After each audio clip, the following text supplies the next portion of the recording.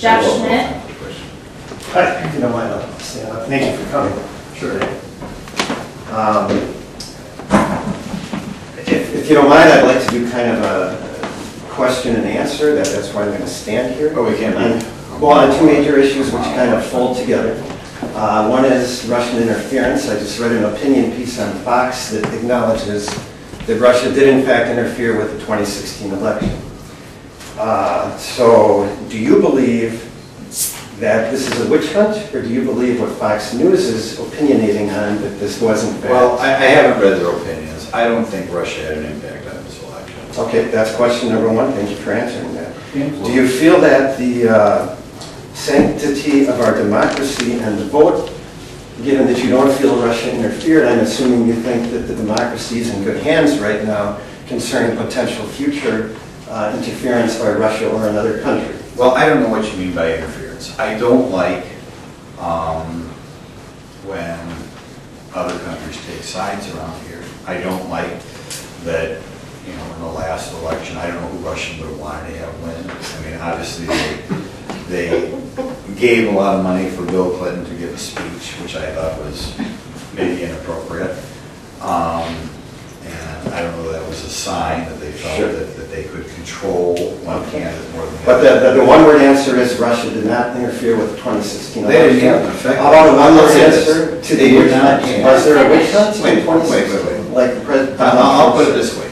I don't think whatever Russia did affected this election. Thank you. I talked to putting that on tape. Very good. I've talked to a lot of people during the campaign. Okay. And I talked to a lot of people who gave me reasons why they voted for this candidate, or reasons why they voted for that candidate. I don't think any of them mentioned anything that would have to do with Russia. Sounds good. So cut and dry, Russia is not involved. Which leads to Trump's taxes. I'm sorry, Donald Trump's taxes. Okay? Two House Republicans, Mark Sanford of South Carolina, Walter Jones, these are your colleagues in North Carolina, I'm sure you've had lunch with them, you know them. They are urging, and again, these are Republican House members. Do you know these two members, Walter Jones and Mark Sanford? Yep. Okay. They are urging Donald Trump to release his taxes, his tax documents going back 1 decade. So that's two colleagues of yours, which leads me to ask, do you believe President Trump should release his tax returns? Yes or no? Going back I'll worry about my own tax returns. So the answer is no. You don't believe he should release his tax returns? Well, I'm not concerned about yours. I'm concerned about what you feel as my representative I believe about the president's. It's a yes or no answer, sir. You don't have to interrupt me all the time. But it's a yes or no answer. Do you believe he should return his tax? I'm not going to put up with you interrupting me all the time. Okay? I think it has been common for presidents to release their tax returns. I think also presidents in the past have had relatively uncontroversial tax returns. Okay. Would the controversy possibly involve Russia's interference? I think an average politician's tax return will look kind of like my tax return. Okay. It's going to be when I was in the state legislature, the bulk of the income came from the state of Wisconsin. Now the bulk of the income is your taxes paying for my salary.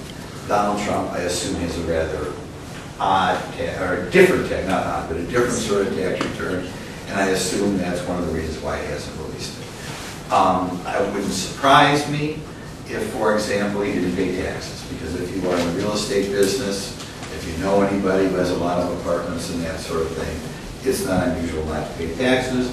I think a lot of people don't realize that by the time you get done with the depreciation, until you sell the buildings, that is a norm. You can say we've got to change the tax law so it's not a norm, but it's a norm. And I have watched on a state level politicians being attacked by people who don't understand that if they have, you know, some years not paying income taxes. In the state of Wisconsin, you can, it's a public record, you can find out what everybody paid in income tax. So yes or no? I'm sorry, this is we've got a lot of time.